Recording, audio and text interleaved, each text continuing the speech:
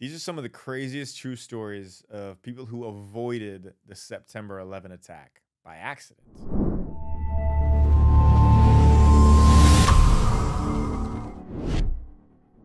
I'm sure we all have, but try to remember the time recently when you got so frustrated over the smallest mishap in your schedule. Hitting every red light on your drive to work, spilt coffee on your shirt and had to go back home to change, flight delay after flight delay, a sick child you had to stay home from, a big event you had been planning for months to attend. So let me introduce you to the unknown near miss experiences. September 11th, 2001, a day that will live in infamy in United States history.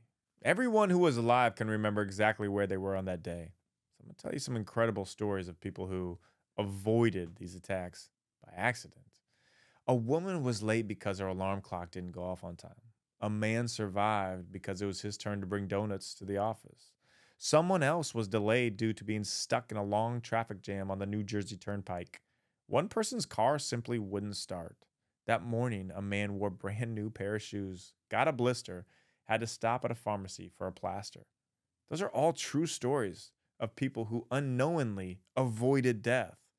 I doubt they look at the small annoyances in their day the same way that most people do. They know they are on borrowed time. And that's the thing.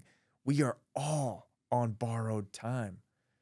The confidence boost today comes from taking a minute to think about the truth. That is, there have been many unbeknownst to us situations where we could have very easily expired, but we didn't.